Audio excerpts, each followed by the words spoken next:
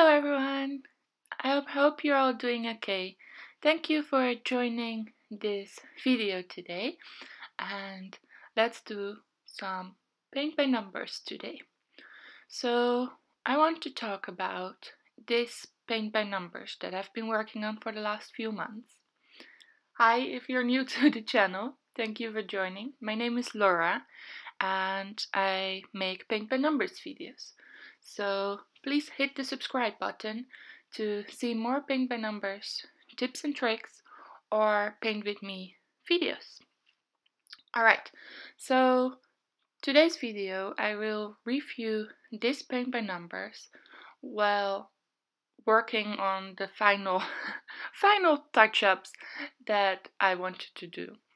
So yeah, without further ado, let's get started. As you already know from the title, is that this paint by numbers called Amsterdam is from Victoriasmoon. So Victoriasmoon is an English-based company, which I thought would be great because I'm also based in the UK. However, I do think their paintings are shipped from China. So it did take, if I remember correctly, 2 to 3 weeks for it to arrive. It's not bad, but it's not super speedy. When it arrived, I did an unboxing video, so I can link that up here if you want to see how the packaging came. And it was okay, there was no damage or anything, so I'm pretty pleased with that. And I started painting it. So for those of you who've been following me, thank you, and we have completed this paint by numbers together. So I really enjoyed it. It was very different from the first paint by numbers that I did.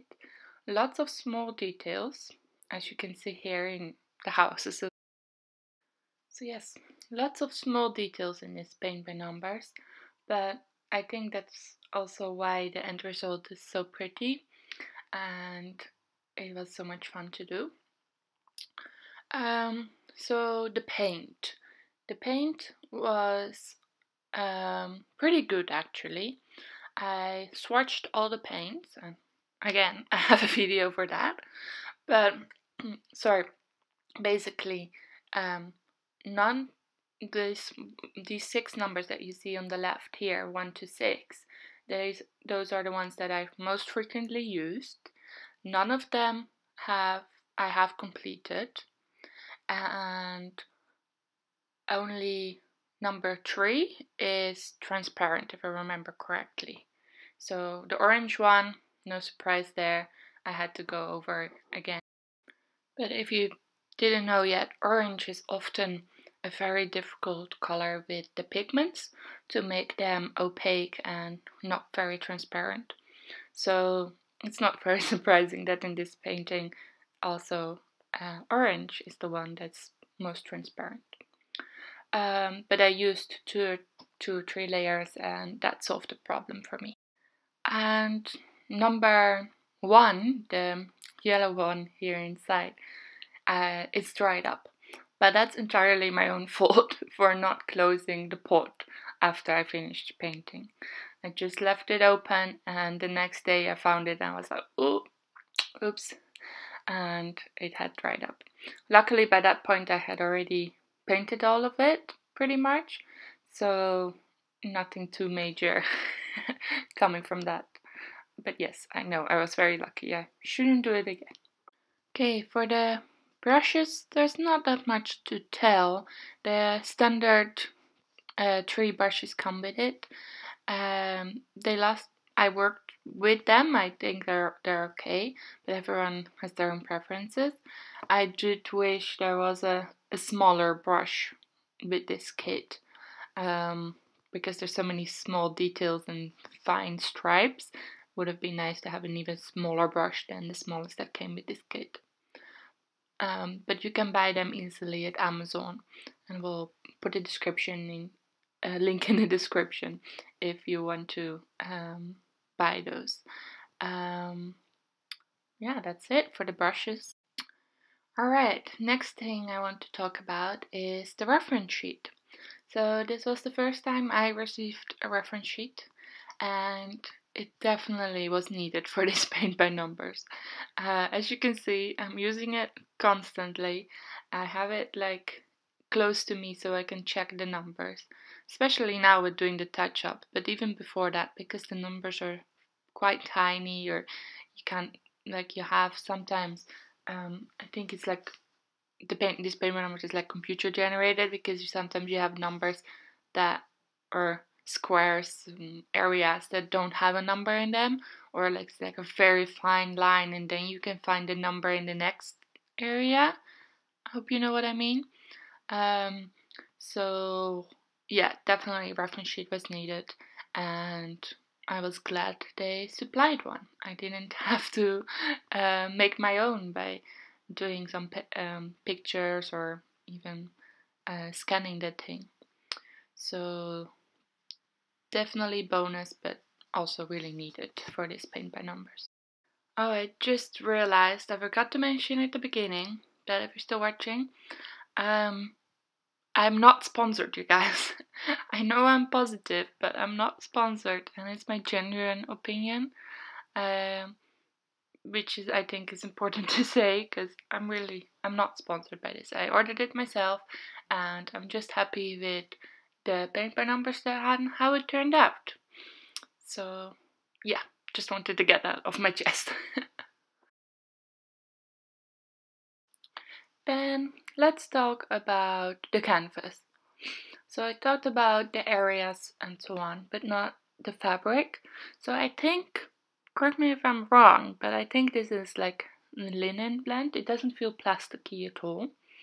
And as a result, I did feel this needed gesso. I know I'm going to talk about gesso again, sorry, but I made some recent videos about it. Halfway through this painting, I decided probably gesso would be good with it, because I saw a lot of white spots in the black areas, mostly. So I ordered some gesso, and for the last bit I applied gesso, and I saw a huge difference in the white spots and the way the paint was laying on the fabric, on the canvas.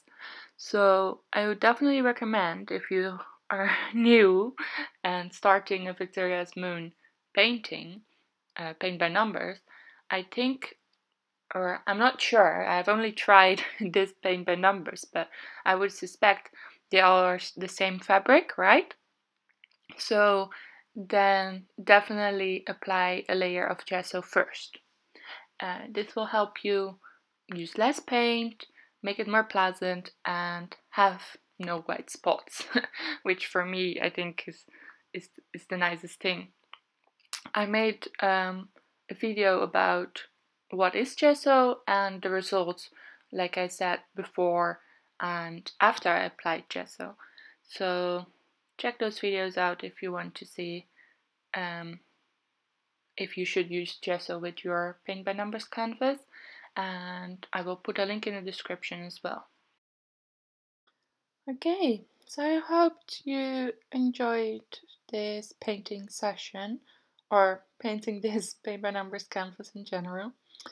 I can't wait to start on my newest paint by numbers, because I didn't want to have the same mistake that I did last time, where I had to wait for my second paint by numbers for a few weeks because of the long shipping times and so on. You know what I'm talking about. I ordered my new paint by numbers quite quickly, and it's been waiting for me for a while, so I've been very anxious and hoping to finish this one so I can start with the new one.